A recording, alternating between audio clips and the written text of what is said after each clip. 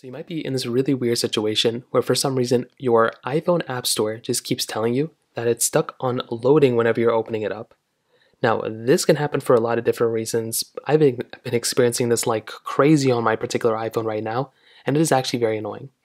Now, the number one way to fix this is to make sure you have an iPhone cell connection or Wi-Fi connection that is very strong and fairly reliable. So what you can do here is make your way over to your settings application, just like this. And all you're going to want to do is you just want to make sure that your Wi-Fi connection and your cell connection are actually good and set up well.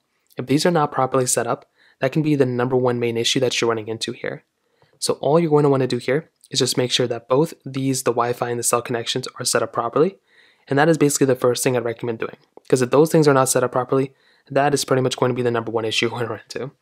Now, if you're doing that and that's still not working, you may want to move closer to your Wi-Fi router or get to an area with better signal. That's another thing you can try doing as well. But if for some reason you're doing that and that's still not working, you may have to go ahead and update your iPhone.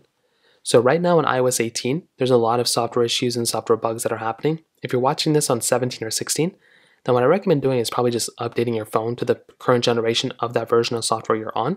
I wouldn't recommend iOS 18 right now unless you're watching this a year from now. But go inside of your general settings right here, click on software update, and try seeing if there is a software update available. Just go through, update your iPhone, and that's another thing you can try doing as well. If that's still not working, you can also try restarting your particular phone. So hold down the buttons you normally would to restart it, go ahead and slide to power off, and you want to see if that ends up fixing it. I think by now that should have ended up fixing it for you, hopefully. If none of those things still end up working, which you can always try doing as well, is to try resetting your network connection settings in your iPhone and try going from there. But those are usually the main ways to go and fix the problem for the most part. If you have any other thoughts or questions, let me know in the comment section below. Hit the like button, that would mean so much, but definitely hit that subscribe button. More importantly than everything else, I love every single one of you guys. Hopefully I'll catch you guys in the next video. Peace out till then.